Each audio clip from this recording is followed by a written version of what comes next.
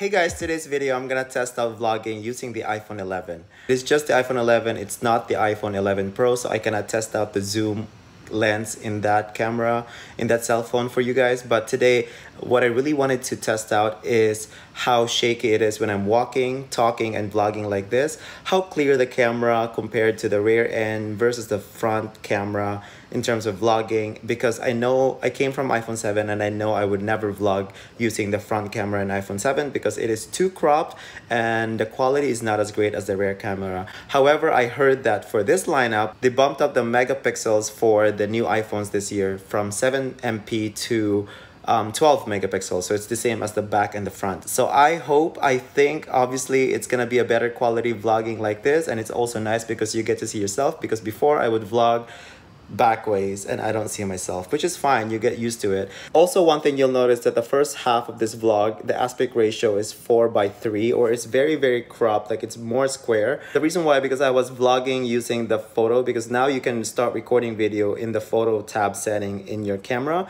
and I didn't know that you could change the aspect ratio to 16:8 or something like that, where it is very wide, and I didn't know you could change that. So now I changed it, and you can still record using the photo setting in your camera tab. So I suggest do that because it's just easier from photo to video, video to photo, instead of changing it from video to photo.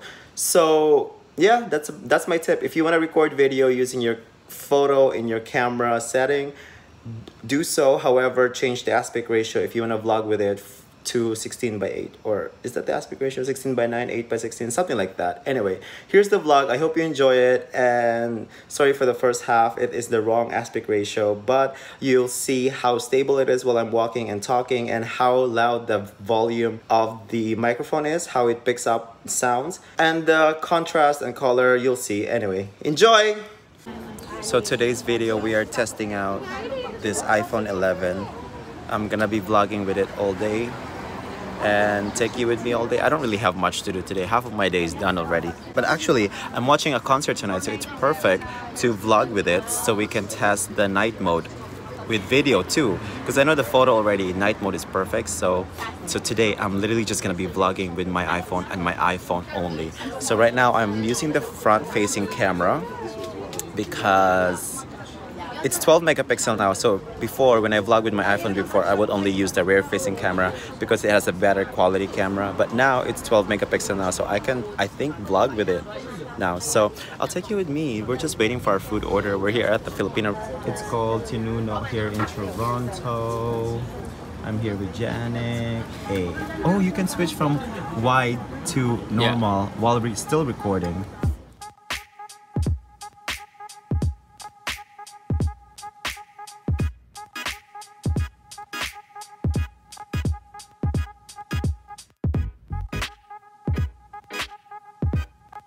Our food just arrived, so Janik, tell us your first. What do you think? It's good.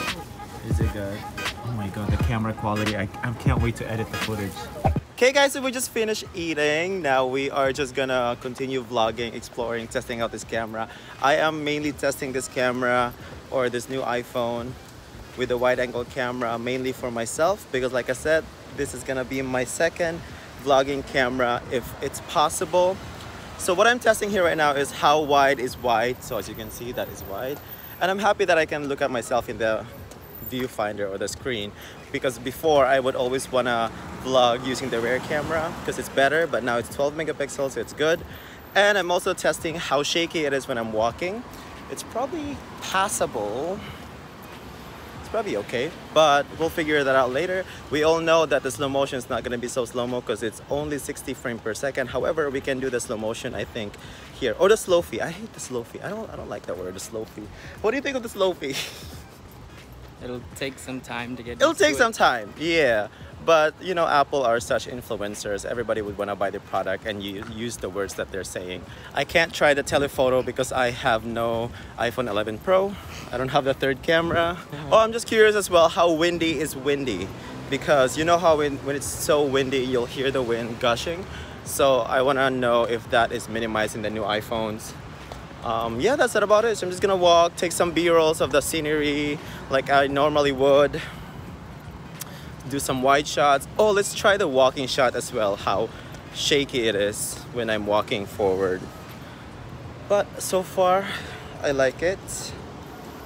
I like it.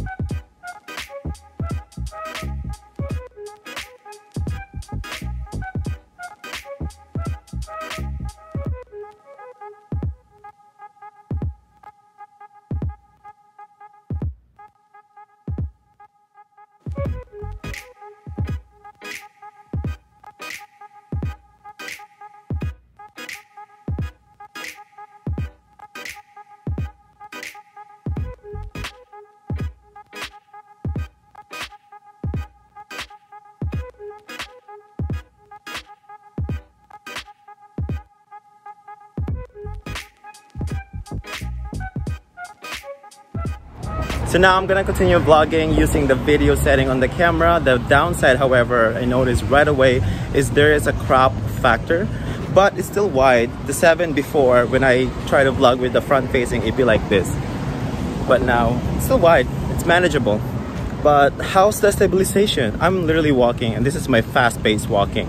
And if it's stabilized enough, that's probably why there's a crop factor, because it's stabilized more in video setting. So hopefully that's better. Yeah, so this is as far as my arm could go. So if you use the video setting in your camera, it's not really that wide. However, I think this is the proper video. So the one that I was using earlier, I don't think that was proper.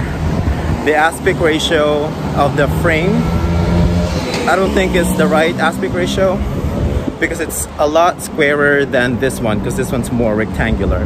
But we'll find out later. I'll post in the comments my final thoughts as opposed to this. See, I really don't know if the footage is still the same or if it's the right frame aspect ratio even.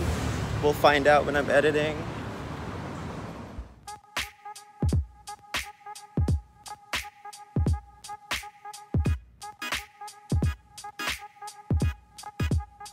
Hey guys, so I just also would like to add that this is the back rear end camera. I haven't really tested this out during my vlog earlier, and this is how wide it is. So technically it is 13mm. This is literally my arm reach, like wide.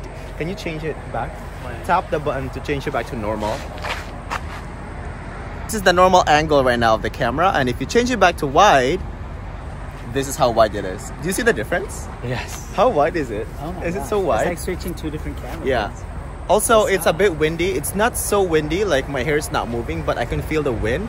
I'm not sure if you can hear that as well in the camera, but depends on the microphone. Depends on the microphone. So yeah, this is the vlogging camera. I was editing some of the footage already, and I love the quality of it. So this is my final thought of it.